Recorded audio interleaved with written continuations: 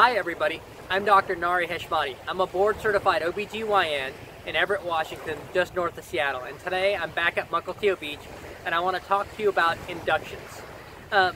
Inductions are very common. It's something that we get a lot of questions from patients at. Right now in the United States, about 20% of all pregnant women have an induction for their pregnancy. And induction is basically a process where we bring you in before labor starts and we're basically trying to induce labor and trying to get a vaginal delivery. Now, the reason for inductions is varied all over the place, but typically it's something like somebody has hypertension, diabetes. There's some medical condition which makes it beneficial for us to do an induction. Now, basically it boils down to, is it more beneficial to get a timely delivery versus the risks of continuing a pregnancy? And so I'm not going to go into all the details of induction because there's so many out there, and that's something to sit down and talk with your provider about. Now, with an induction, so when somebody comes in and we're going to start an induction, what are the things we're going to do? There's all the general things we do when somebody first gets admitted. We're going to verify their history. We want to make sure the baby is head down, and that's either by an exam on the belly, a cervical exam, an ultrasound, because we typically don't induce breech babies. We've got the train passing through right now. One of the nice things about being on the beach side. We want to make sure we've got a good due date because we time inductions at certain times. So for instance, we generally try to induce people at 39 weeks or greater because it's less risk to the baby. But sometimes there are medical reasons we have to induce somebody earlier than that. We're going to do a non-stress test or an NST, and that's where we hook you up to the monitors and we watch the heartbeat pattern of the baby. We want to make sure that the baby's doing well and is going to tolerate an induction. So, let's say we've got all that there. Now you've come in for your induction. First thing we're going to do is we're going to figure out, is your cervix favorable or unfavorable? And what that means is if your cervix is closed and thick and posterior, if we start oxytocin and get you contracting, we're probably not going to get anywhere. Our chance of success is going to be low. So an unfavorable cervix is one that needs something called cervical ripening or preparation in order before we can do the oxytocin part. And how we define that is we have a scoring system called a Bishop score, and it assigns points based on your dilation, your effacement, or basically how thinned out the cervix is, the station of the baby's fetal head, meaning from -5 to +5, how high or low is the baby, the consistency of the cervix, is it soft, is it firm, is it medium, and the position of it, meaning is it posterior where it starts before someone goes into labor, or anterior where it ends up in somebody's labor. And you assign points to that, and so in general, a Bishop score of 6 or less is considered unfavorable, and then we're going to do the ripening process. If somebody actually has a Bishop score of 8 or greater, then when they start their induction, their chance of successfully having a vaginal delivery is pretty much equal as if they had come into spontaneous labor on their own. So let's start with those who need a ripening. There are 2 ways we can do ripening. One is medical and one is mechanical. So with the medical, the most common thing that we're going to do is we're going to use these pills called misoprostol. They were created in the 1970s. They are prostaglandin pills. So prostaglandins are the first part of what helps set off labor. And so these pills were originally created and still used to some extent for preventing ulcers, but then it was realized that they can make people contract, they can change their cervix, and so they're used for cervical ripening. Now, to understand the process, we've got to think of what is normal labor, because that's what we're trying to mimic when we bring somebody in for an induction. So the uterus, it's really amazing. So the uterus is this muscle. And so over the course of the pregnancy, it's going to enlarge as the baby enlarges, but not really contract very much. And then you've got the cervix and the connective tissue in there, and it's firm, and that's going to stay in there. And when something goes wrong there, we get preterm labor or cervical insufficiency or things like that. But when things go well, the cervix is going to start undergoing some connective tissue changes, it's going to soften, it's going to dilate, and then you're going to start contracting and have a baby. And so we've got to figure out how do we mimic that process in a shortened time frame, because we need to for a medical reason for an induction. And so, the first part of that process is release of things like prostaglandins. So these misoprostol pills, you can give them orally or vaginally. We do them every 4 hours or so, and we give people these pills, and basically we try to get their cervix to become favorable. And once it's favorable, then we can go on to our actual other induction techniques. Now, in general, once you come in and we start these pills, you're staying until we're done with the process. We don't typically give people the pills and send them home because we're monitoring them. And we want to make sure that everything looks good at that point.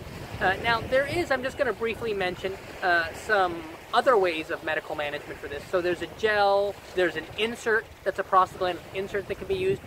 I often don't use those methods. When you take a look at the cost of the pills, it's about $1 versus, for instance, the insert, which is $100 or $200. And when you look at the data, the pill is as effective, if not more effective, than the insert. So typically, but it's not wrong if somebody's using a gel or insert, but basically it's a prostaglandin.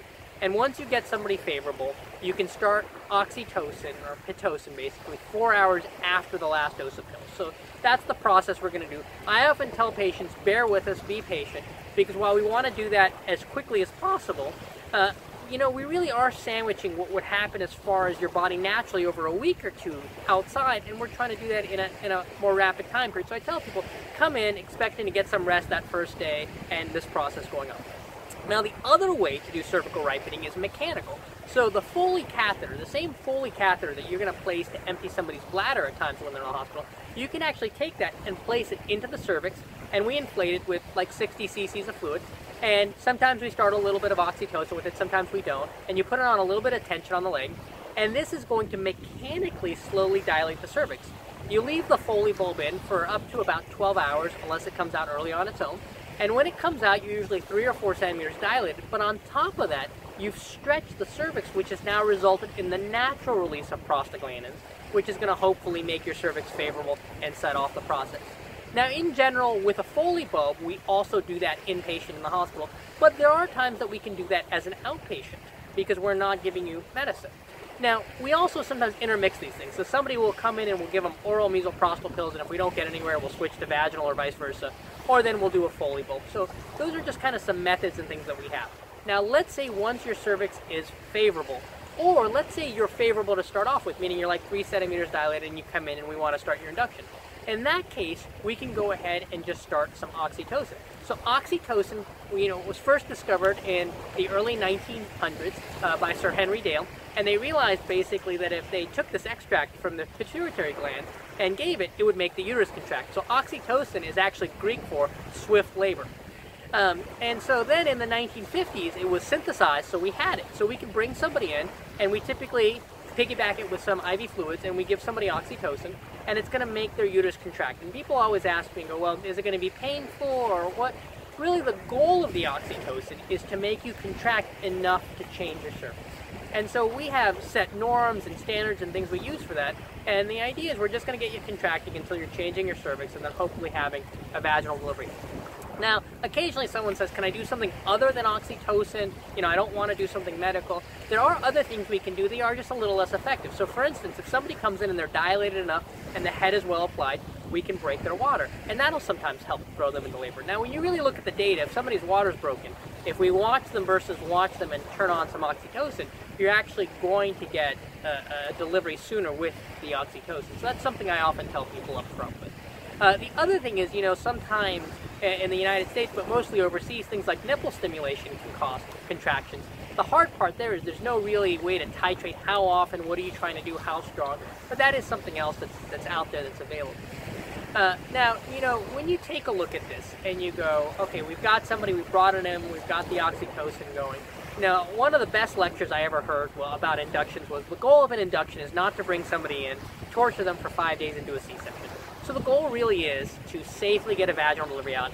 And, I often limit my inductions to a good medical reason, meaning that we need to because it's safer to have you have a baby than to wait. Because the goal is a safe, healthy baby, and we want to try to accommodate your wishes on how that's done.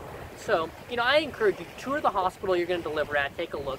Completely okay, ask about the C-section rate. There's a wide variety of C-section rates around hospitals. If inductions are done well, you'll find there are hospitals that have very low C-section rates, very similar to spontaneous labor rates. And so it's okay to ask, what's your institution's C-section rate? Why am I being induced?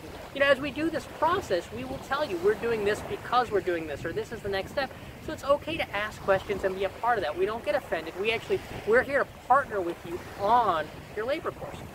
And then the final thing I throw out there is occasionally I've got somebody who's a higher risk pregnancy, diabetes or hypertension. We know we're going to do an induction in a week or two. And they're like, is there anything I can do? I really don't want to come in and be induced.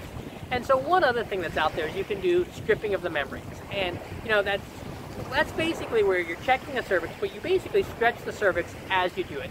It's a little uncomfortable. You can get some spotting, you can get some contractions that'll last about 24 hours, but it increases the probability you're going to come in spontaneous labor in the next 48 hours because it's stretching the cervix, helping for a natural release of prostaglandins to, again, set off that natural process. Now, I'd point out there's a lot we don't know about labor. We don't understand preterm labor. We don't understand how all these hormones fully work. For instance, we know oxytocin has a part in bonding, in sexual intimacy, in sexual function. There's things we just don't know. And so all of this is going to change as it's going forward. These are things we've discovered in the last few decades. We're going to change this process more and more as we try to figure out what's the safest way to mimic the natural process, but safely intervene when we have to, but leave things alone when we don't. So I hope that's helpful. And then, you know, we've got other videos out there on when we start antibiotics for group B strep, about pain medicine and labor. So take a look at those videos if you got other questions. Thanks a lot.